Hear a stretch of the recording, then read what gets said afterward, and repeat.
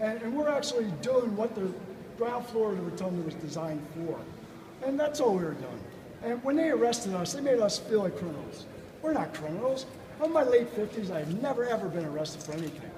Yet, when we're practicing our First Amendment rights, peacefully assembling, they carried us off in handcuffs, my neighbors, my work people, to humiliate us and just do whatever they could to intimidate us from speaking out and exercising our first rights to peacefully assemble and speak. And we didn't do anything wrong, so we're filing complaints. We feel our First, Fourth, and 14th Amendment rights were violated. And that's why we're filing the complaints. This is due process. How many were filed? Just under 16,000. Just under 16,000. Are these all people who were actually cited? Some, for the most part, but not all. Some people were. I would say that pretty much everybody that did file attended a sing-along at one time or another, and they understand what we're about. We're not criminals. Did you get an answer to where these complaints will go and how they'll be dealt Well, with? there's a process, a complaint process. They'll look at them, review them, and respond to them like they should. Or if they want to, and it's their option, they could dismiss all the tickets and we'll be done with it. I would be happy with that. They might go away if they do. Yeah.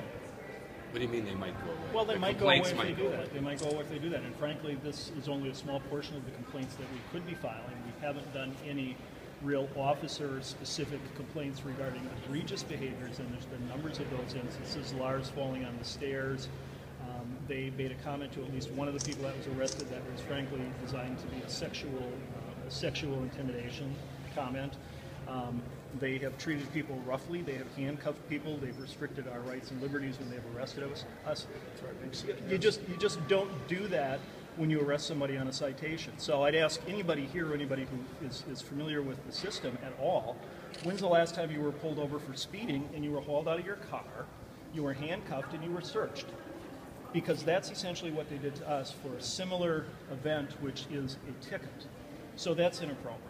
They also, on one occasion, threatened to place, or at least turn a singer's child over to Child Protective Services if they came back and sang in the rotunda again. And given that I'm very familiar with that system, frankly, it's an insult to me as a human being, also as a social worker, and it's not a threat that would likely get much attention from CPS, and it's an inappropriate comment to be making with somebody who's cited.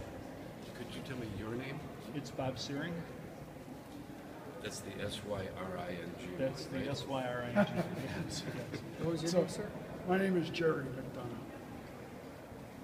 And one last thing, have you actually asked in these complaints that the current citations be dismissed? We haven't, but there's a massive amount of effort and energy that's going into both dealing now with these complaints and with prior complaints that individuals have filed. There's a massive amount of effort and money and energy going into dealing with public information requests. I filed 1,300, in excess of 1,300, and they've had to attend to those, although the way they've attended to them is deny them. There's massive amounts of efforts going into prosecuting this, to dealing with this through the system in the courthouse. It is foolish, it is silly, it should all just go away. What was the emergency? What was the emergency, really? 20 people on non-business hours petitioning the government through song. Yeah, I mean, there was no need for any of this. They violated our rights. We did not violate their rules.